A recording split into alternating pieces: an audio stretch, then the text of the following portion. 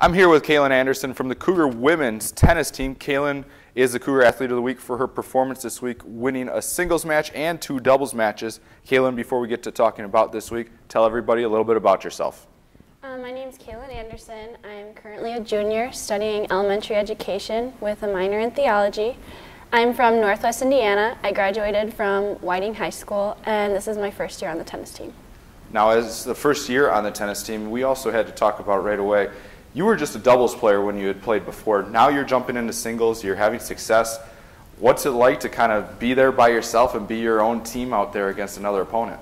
Yeah, it's a lot different. All through high school I played doubles, and I really enjoy playing doubles because I like having someone else out there. It sounds really odd, but it makes me put less pressure on myself. So playing singles is a lot different. I didn't have any of the strategy, any of the ground strokes, none of the play of a singles player, and coach has worked really hard to convert me from a doubles player to a singles player, just like he's converted a lot of us from being other sport athletes into tennis players. Now, obviously, you did play another sport here at CUC a couple of years ago. Now you've kind of adjusted to play tennis. How has you been able to kind of keep your training and translated the athleticism that you needed to play volleyball to be successful on the tennis court? Yeah, so it's a lot of the same overhead motions. Now, as you know, I stopped playing volleyball because I had a shoulder injury and I couldn't have a lot of those overhead rotations anymore. Tennis is a lot different because we use a lot of motions to the side and to the back. There's still overhead motions, but a lot fewer, a lot less strain and pressure on my shoulder. But a lot of it is the lateral movement is very similar. Jumping, which coach always tells me not to jump, but I jump a lot. And when I was in high school, I played tennis too, and it was a very easy transition for me.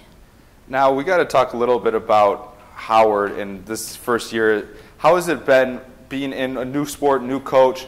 How has the team kind of gelled, and how do you think the team has really come along this season? Yeah, well, for me, it was a really easy transition. I didn't expect it to go this smoothly from volleyball to no sport last year into tennis this year. It's been a really smooth transition, and I think coach has been very accommodating, and he's been very helpful to a lot of us. We have a few girls who are in music, and some girls work, so he's been very flexible with the practice schedule, and he works really hard to make sure that he's there for all of us when we need it to be. Well, we'd like to congratulate you on your fantastic week, but before we get out of here, we'll get a little rapid fire in just so everybody can get to know you a little bit better. Your favorite color? Purple. Favorite food? Ice cream. Favorite sports team? The Blackhawks. Someone who you look up to and why? My sister, because she's someone that can always make me laugh, and she's a lot more athletic than me and a lot more positive and really funny, and I just want to be like her, even though she's younger than me. Who can make you laugh the best on the team? Probably Paige Brown. She's so funny, and coach always likes to get on her about silly things, so she can always make all of us laugh. And finally, best or most funny coach moment with Howard this year? It was our first match. I think we were going to Aurora. Don't quote me on this. I don't know where we were going, actually. And it was the first time coach ever drove a university van, and we're going to back out a physical plant, and he puts it in neutral, and then he's like, why isn't this thing bagging up? And he revs that engine completely, goes pedal to the metal, and we're all like, oh my goodness, coach. And on the same drive, he ran over a curb and parked.